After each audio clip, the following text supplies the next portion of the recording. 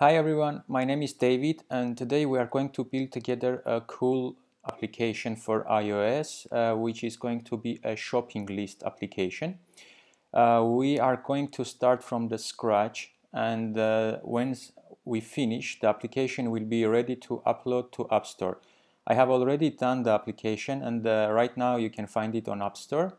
I'm going to show you how to download if you want. But right now I'm going to just show you how the application works and what exactly we are going to build, so you can get an idea what we are doing here.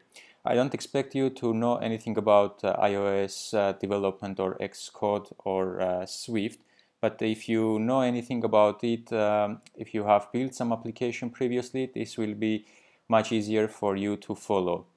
Anyhow, let's just jump into the application and I'm going to show you the end result of our course.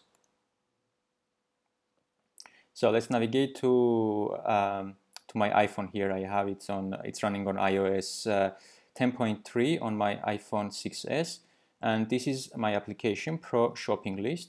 So when I open it, let me log out first.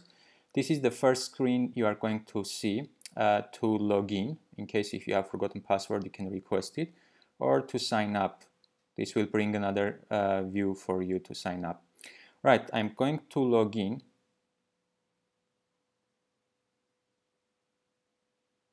This is a dummy account for test.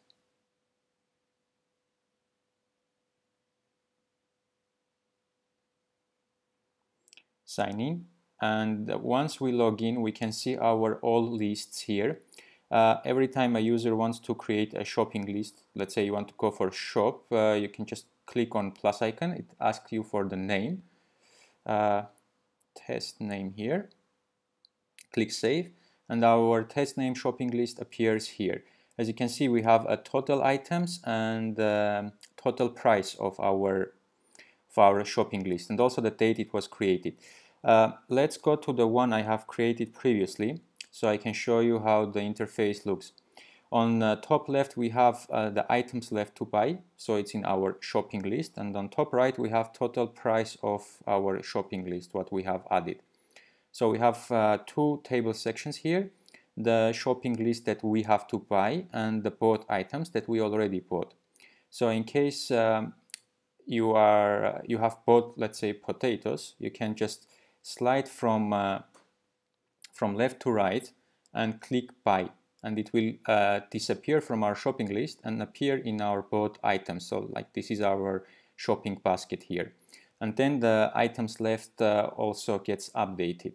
In case if you want to put something back, you can again slide to right and return the item.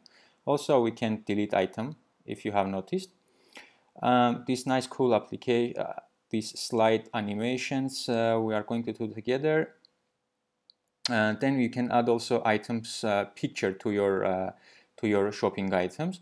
By clicking on it, you can edit the item, and then you can, let's say, you can change pineapple to be big. Click save. Now our pineapple is big. This grocery basket here is the default image in case if you didn't put any image for your item, it will appear as a default image. Then we can also add an item.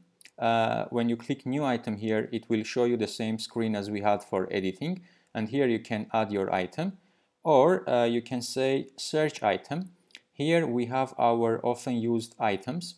So let's say you are shopping every week and you are buying an orange juice. You don't need to type it every time. You just come here, hit it, and it will appear in your shopping list.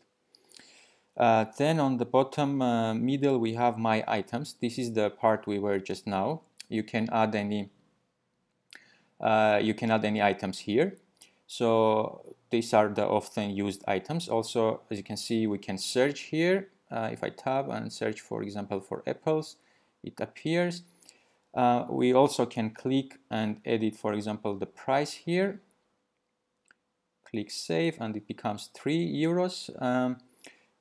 We can add, as I said, and usually when you add a new item here, for example, let's add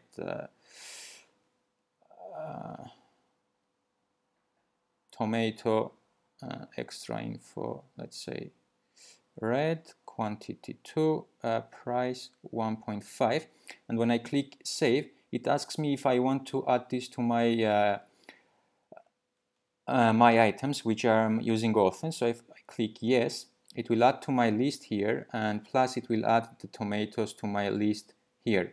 So I can just next time I can come and click on it and it will add to my list. Also, we have settings section here. You can choose a currency. I have few of mainly used ones.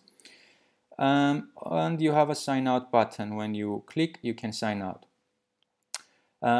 Every user that is signed into our application, the application is using Firebase, which is a real-time database. Let's say you went to shopping and your wife gave you the shopping list, and for some reason she forgot to add something to the list. She can just open the application, add something to your list, and in real time it will appear in your shopping list. And she can also follow which items you have bought or which items you have you need to still buy.